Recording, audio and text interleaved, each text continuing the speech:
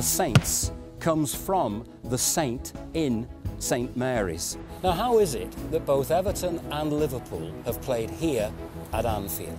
Why is it that Manchester City Football Club first played under the name of a local church? Swindon wasn't just one town, it was two. He wanted to build a bridge between the two communities. It all started with a man called Tiverton Preedy, a very passionate sportsman.